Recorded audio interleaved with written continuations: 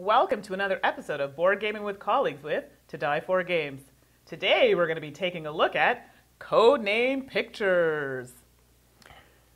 Today you have a mission, should you choose to accept it. And that mission will take place over...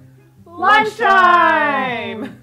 So Codename Pictures is a game designed by Vlaada Chvátil, published by CGE Games, plays in about 15 minutes for ages 10 and up, and 2 to 8 players.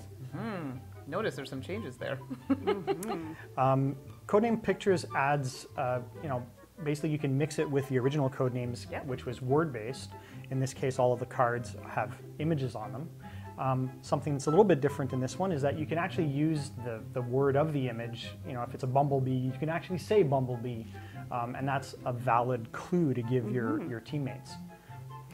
I like this one because I'm a big fan of Dixit. I'm also a very visual person, so the art appeals to me a little more than just words, but it's actually trickier. I was surprised by how tricky trying to find a common word that can be obvious, but how does that apply to more than one image? Yes, so I did find it takes a bit more time, hence the reason why they've shortened the amount. I think it's a 5x4 grid versus 5x5, so you have a little bit less, but yeah, I find it does take the brain a little bit longer to kind of figure out clues that will work for several cards.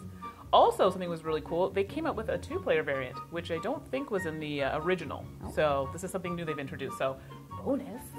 So overall, I like this game. I thought it was really fun. I do, and honestly, there's like a Jason Statham-y looking spy. It's hilarious. I love that they kind of created some of the spies to look like. So I think those were special ones we got at Gen Con. They were. Because they had like the celebrity-looking ones, like Will Smith. It was neat. Yeah. I like them. Yeah, I enjoy this game as well. I felt it was a little bit more difficult than the original Codenames, for sure. It didn't really break new ground in that it's the same game. If you've played Codenames, you'll know how to play this right away. But definitely finding clues to give for those images was a little bit more difficult. Yeah, so I think we're going to get back to another few rounds before we get back to work. So Complete our mission. Exactly. So we'll see you next time. Bye. Bye.